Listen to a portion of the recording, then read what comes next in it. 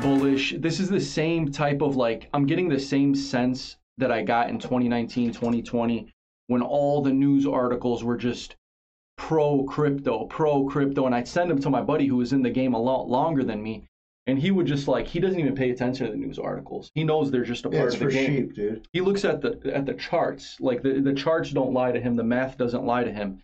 It's, yeah, and I feel like a sheep just sending articles like, oh, look at this, look what they announced, look what they announced. It's expected. But that's all just to sheep people in, man. It is. You know what I mean? You follow the herd, you know where the herd goes, Al? You get slaughtered. Exactly. That's why we sell when they're telling you to get in. When I'm at the gym and I see Bitcoin pumping and should you buy now, Big Al's selling, dude. I just literally sold my biggest bag of it yet. Who created that term, buy the rumor, sell the news? Was that a Warren Buffett thing? I think it was me. It was you, wasn't it? Came up with it in a dream. Yeah. So crypto is it's back on the incline. What made you almost sell your XRP? That judge? No, what almost made me sell my XRP was, remember we were waiting for the response of the lawsuit from May 20th? Yeah. So okay. It was XRP's. They were waiting for the SEC to return a statement saying XRP is.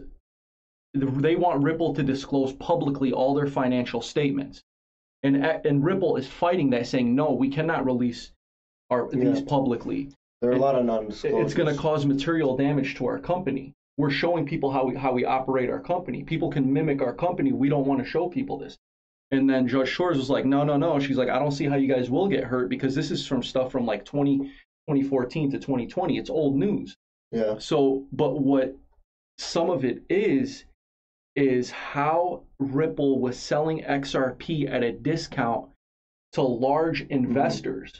So the little guys like you and I are gonna be like looking at these financials like, wait a minute, I was buying it for 40 cents and you were selling it for 25 cents to this guy? That's not that crazy to me though, Al. Like if someone wants to buy $1,000 worth of anything, if you're buying a $10 Ghost, say you buy a $5 energy drink and I want to buy 1,000 of them, would you think it's crazy if I get a better cut on it? It's usually like that, right? The more you buy, the less. But it just kind of like, I'm like, just be transparent. Why are you trying to hide this? It's making me not trust you.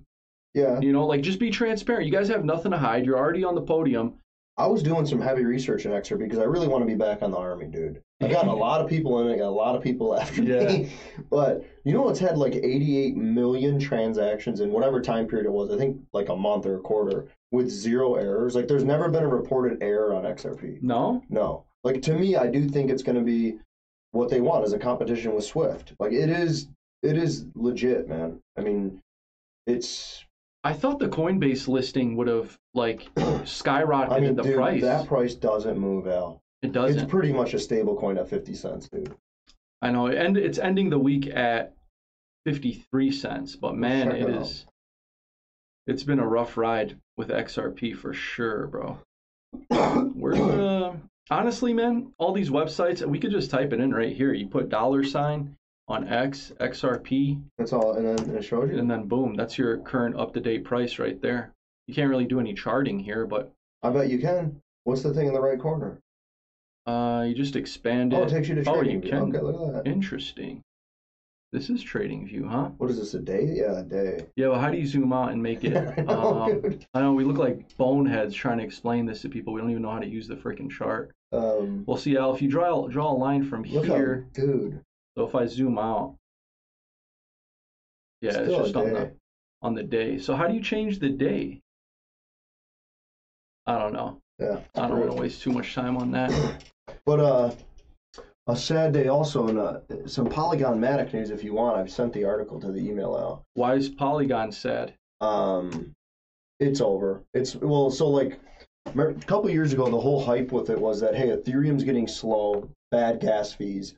Matic, Polygon, which turned into Polygon Matic, is pretty much the replacement of it. And it looks like the same thing that they were supposed to fix, which is, congestion on the network is happening to them. So if you scroll down now, they're talking about, okay, the rise and fall. But there's a new crypto on there, keep scrolling down, which is fully anonymous that they're saying is taking over. I think it's like Retic, R-E-T-I-K. Retic. And it's they have debit cards, kind of like that scam movie.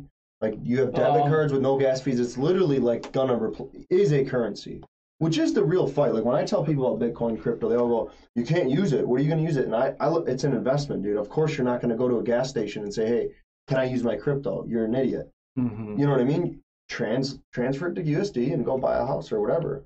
But look at this Reddick Finance, and I was like, "Wow, if that's legit." I mean, so it could it's be an coming ad. from the Polygon network? No, they're saying this is what's crushing Polygon because this network. How many followers? They have 55,000 with 0 followers. Kind of a red flag if you follow 0 people. Yeah, they don't want to follow anybody. They're leaders. That's true. Stay calm, believe in Reddick, on its way to hitting $10 soon. Come on. I don't know. What is it at, though? It's at $1 already? I guess. Where can you buy it? I have no idea. Like, this is the one that I was listening to some dude on the tube driving in, and I'm like, man. So the concerns for Polygon are increased competition, market saturation, regulatory concerns, and technological challenges. Enter Reddick Finance, a promising alternative for 2024. And dude, it's up like look at that, 4x in a year. It's a DeFi coin, probably. Let me see if they got. So has Polygon been stagnant? It's been stagnant. 60-some cents. It's is it on a downward trend? Because everything's kind of stagnant right now. I would say it probably mimics XRP, where there's like a couple little peaks, but it's definitely not going up in the last 5 years. Polygon. All right, what's that one called out? Reddick. Let's see. Mm-hmm. Reddick. It's $1.11, dude. On Coin Market Cap, yeah. So. The chart looks pretty weird, man. Yeah. Why are they like? I want to see its all-time chart. Is this when it first like ICO'd or whatever? Oh, May of 2021 was its all-time high, just like everything else. 247. Mm-hmm. This thing's only showing that being like a year old, dude. Look at this. That's not a good looking chart. No, but yeah, man, I think I'm just gonna stick to utility coins. Yeah, I mean, remember what we always were told the last bull market. It's because this isn't a utility market right now. It's a pump and dump market. XRP is the only like full utility coin. So is this the utility coin bull market finally? I don't think so. I still think we're years away from XLM, it. XDC, I think XRP. next year they start cutting these meme coins, and you gotta once they get this FIT21, you're gonna have to pay to play. Okay, you want to be legit crypto and you want to be on this platform, you got to show us all your credentials, everyone that's got to be KYC'd so we know who everyone is. Mm-hmm. And if you don't meet these standards, have 100 developers, you're gone. And it's going to be XRP, Bitcoin, XLM.